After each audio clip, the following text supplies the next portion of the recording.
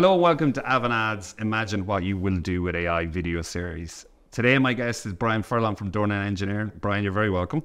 Thank you. You might give us a background to you and also to Dornan Engineering and what they do. Thanks very much. So I have about 20 years experience in IT, and I've been working for Dornan Engineering for the last 4 years. Dornan is a large multinational engineering company specializing in mechanical and electrical instrumentation engineering. We work mainly on data centers and life sciences. We are based in Ireland, but we have offices in the UK, sites in the UK, sites in Netherlands, Belgium, Germany, Switzerland, and in Denmark as well. So we're quite widespread at the moment. A fairly global operation operating out of Ireland.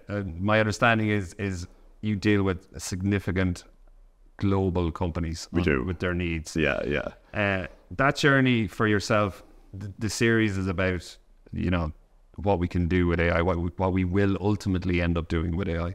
From your side, the journey of the past 12 to 24 months, you're dealing with some significant global clients. How has your journey started? So I suppose construction has traditionally been a little bit further behind when it comes to adopting IT and adopting new systems. And Dornan and the IT department in Dornan have been, driving new systems, new adoption of systems for the last number of years. When ChatGPT came on the scene, it was very much watch this space, what's going to happen. Like we've been using AI in a lot of systems, through third parties or whatever for the last number of years. Happens in the background. We don't worry about it. But ChatGPT came on, people started using it. We made a decision quite early on not to block ChatGPT. Some companies were blocking it, blocking access to it.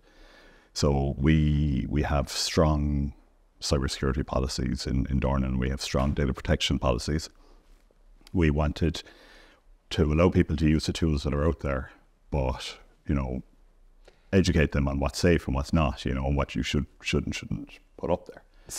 So as an organization, you almost foster that innovation, but with the guidelines that need to be there to protect your organization. Yeah. I'm not sure if you're like me with ChatGPT, when we started to use them personally, the business side of it starts to become an easier because we understand it. Yeah. And often, so from your side, to go from something like ChatGPT, which is something, I would use to, if I was going on a vacation, brilliant for organizing, and you get to see the value of it all of a sudden. But when you bring it into your work, it's how do you apply it to your work value?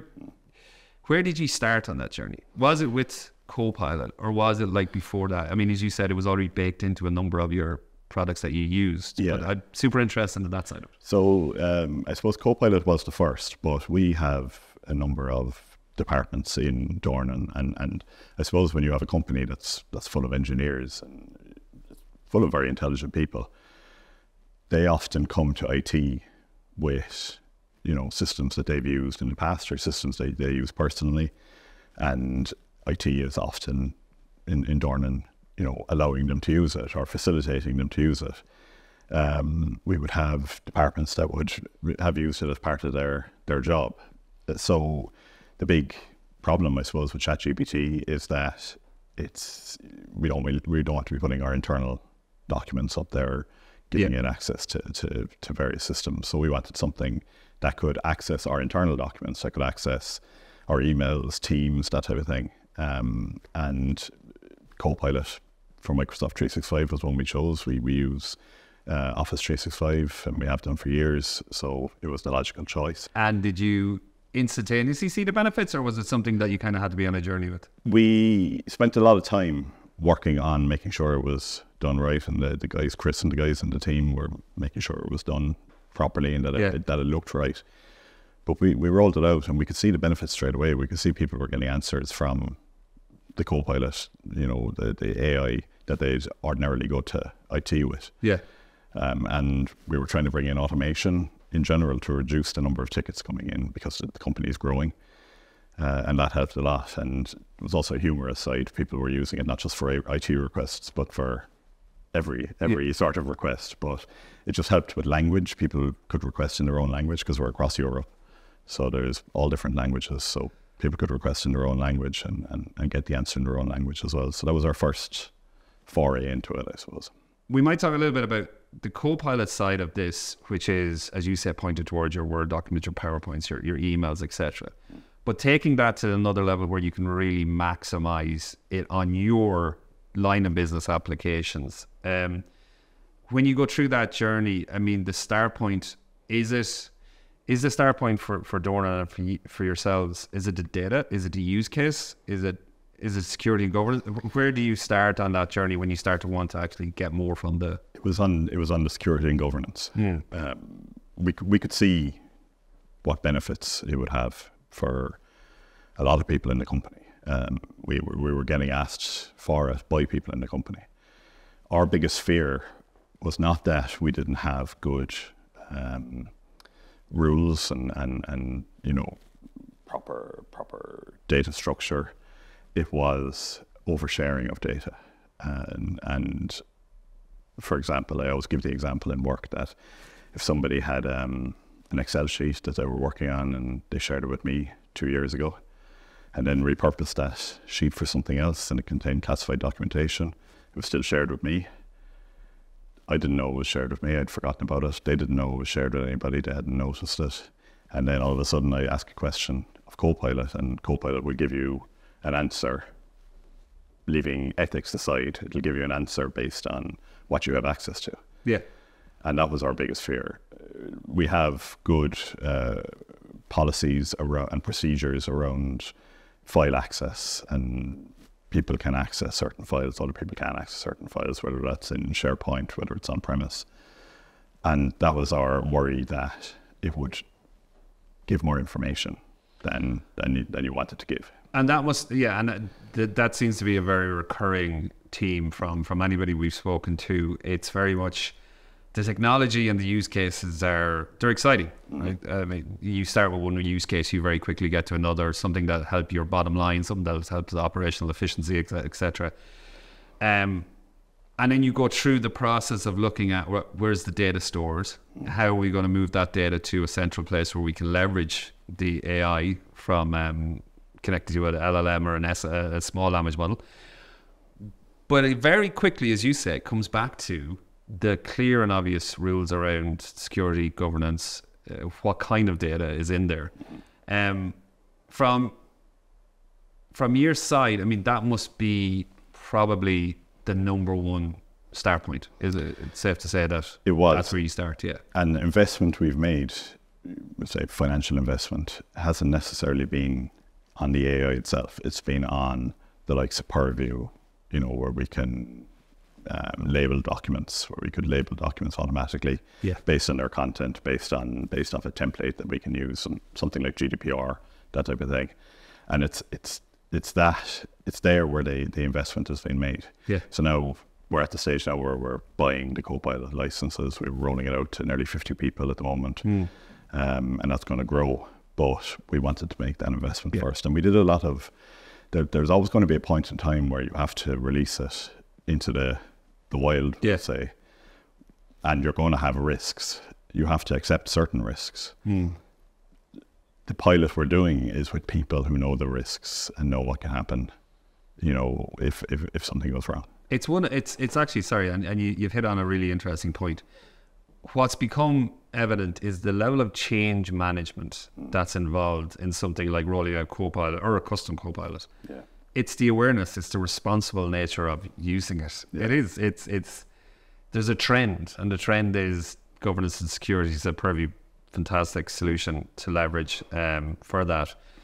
You get into the basics of it all, and it's funny. It's where you get something that's super exciting. Yeah. But you realize after a lot of experience that it comes back to the security, governance, the level of responsibility, the people you involved in your initial pilots. Yeah.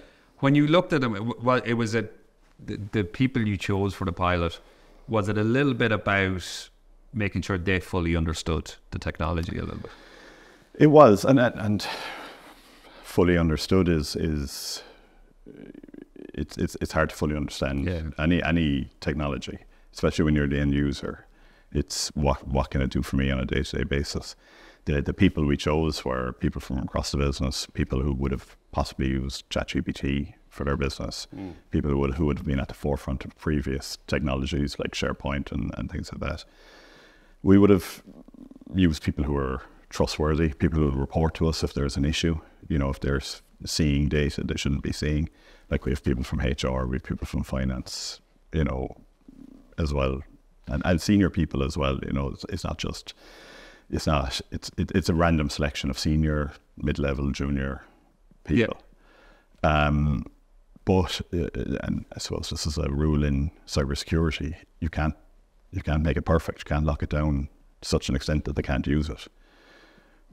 We've been slow to roll out data labeling on Purview. We tried it about 4 years ago, and you know, when you label documents as strictly confidential, you can add a layer of access that people have to go through. You know, two-factor authentication and so on to open a document. When we'd have you know, access like that into the network, but when you're inside and you want to open a document, you don't want to have to do any more work if you don't have to. So we're very careful on how we roll out labeling and the security around Copilot. That people need to be able to work at the same time, and if people are saving time by using Copilot, you'd want to be adding time by putting unnecessary restrictions on them as well.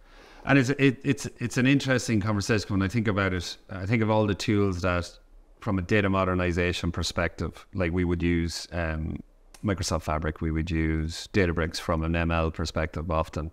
A lot of them sitting on Microsoft's technology areas. You've mentioned Purview, Prophecy from a master data management side of the house. Have those tools, I mean, well, let's go to Purview, for example. Has that helped the process, that tool? Has it enabled you to be more confident in? It has, yeah. The fact that the tool is there and we can label documents based on the content it also gives us a much better idea of where the data is, what's in the data. You know, every company historically has data that's in emails, you know, going back years, and Purview will do that, and it's very good that way, and it does give you a level of comfort that you have the data there, you know, that you know what is there. What have been your first steps into that area of consolidation of your data? Have you looked at particular platforms or? So historically we would have used a server on each construction site, and there would have been files on the server, there would have been files on the file server back in the head office. We moved away from that to using SharePoint, using Teams. We still have some data on file servers, obviously, but the aim was to have everything in a Teams site for each, or SharePoint site for each construction site or for each department. So coming back to the excitement levels and all those great stuff with AI, it's been a fairly significant year in regards to it. Microsoft launched ChatGPT 4, they've launched 4.0, they've gone into this new area, small language models, which was, you know, not thought really possible a year ago, which is basically a smaller version of an AI model, right? What do you see the next 5 years being like for Dornan? What do you see the future of leverage this technology to help your organization? At the end of the day, Dornan is an engineering company. We have over 40 sites around Europe, and we have a number of people on those sites. I spoke with a site manager recently, and they said they didn't want people using a particular software application because they can do it from their desk. They want them going down onto the site. They want them seeing what's happening at the coalface, what work is being done, what mistakes are being made, and so on. There's a danger that you can use technology to replace, you know, the good work that people will do, and technology can be used as an excuse to not get work done and not do work right. What's different about Copilot is, I think, and AI in general, is it can free people up to do that work. That an awful lot of the day is spent, you know, doing documentation, I get a complaint every time I go to a site that we have too many apps. Okay. And when you go through the apps that we have, and be they Teams, Outlook, it's very hard to get rid of any of them. But if you can use Copilot to manage a lot of your workload, or to manage a lot of that finding of documents, that ordering, that sorting, that creating of files, it can make a big difference. And I think that's where the excitement lies. Do you think in 12 months' time, your view of AI will have changed because what's happened in the last 12 months and how that has changed? There's I was at an event recently, and they showed a graph that goes with every technology. So you have the skepticism part, you have the wow factor in the middle where it shoots up, and then you have the meh, it's everyday life. Yeah. I always use the example of Google. How in God's name I can do my job without Google? Working in IT for the last 20 years, I've always had Google. I couldn't imagine having to go to a book to find the answers to things. And then you wouldn't anyway, because it's got so complex since, over that time. And I think it'll be the same with AI. We get to a stage where it'll just be part of our day-to-day. The excitement is there. It'll be there for another while yet, but it'll get to part of our day-to-day, and something will happen. We'll say it'll go down or something someday, and I'll be getting phone calls that people can't work. Yeah. And you'll be looking back going, 2 years ago you didn't even have this, and it stopped you from working, So it's something that will be part of our everyday lives, I'd say, in the same way that Google has become, in the same way that the graphical user interface was when that came out. And as you said, the Industrial Revolution and whatever else has happened. So they were all major shocks to the system, which became normal. Yeah, exactly. What I found interesting is, as we've gone on this journey, I mean, when it came to, we'll say, Azure OpenAI as a tool, I mean, from an Avanade perspective, we would have very much be focused on upskilling as the product's coming out. So being part owned by Microsoft and Accenture, we're very lucky that we would get access to the product group ahead of time, to Fabric, etc. What's been interesting is that when we have that skill set and then work with organizations, it's very much become a partnering element, because everybody's on the journey almost. It's not like, previously you would have a civil engineer would come in and, he's the expert, he's gone to college, he's done all this. But so much of this is new. Yeah. So much of this is everybody helping each other, the community of education. Like from your side, Dornan as a technology company, from everything I've experienced over my years knowing you and the business, it is very advanced for in comparison to other organizations. Where do you seek the outside help? So we go to, in this case, Microsoft partners. We go to Microsoft themselves. We buy a lot of licensing from them. So we leverage their vast knowledge and their vast capabilities. We go to the likes of yourselves, to get that information. I go to seminars 3 or 4 times a year. If I was to pose a question to you, do you think that Dornan Engineering will have 25 AI use cases in the next 4 years? What would you say? Implemented. Is it realistic? Just from where you're sitting today. Because I'd be curious to ask that question in a year's time. Yeah, I'd be interested to answer it in a year's time. Yeah. It depends what you mean by use cases. So, yeah, absolutely, I could see 25 use cases. I couldn't see 25 unique Dornan-related use cases. As in systems, almost. They'll have been solved somewhere else, and you could leverage it potentially. Yeah. Or just the day-to-day use of AI will solve it. Right, Brian, thank you very much for your time today. Really appreciate it. And we'll chat soon. Thank you. Absolutely. Thank you. Thank you for joining us today on Avanade's Imagine What You Will Do with AI. We were joined today by Brian Furlong from Dornan Engineering. Really insightful interview. Thank you, Brian, for that. And join us on our next episode, where we'll gain more insights from our next guests on Imagine What You Will Do with AI.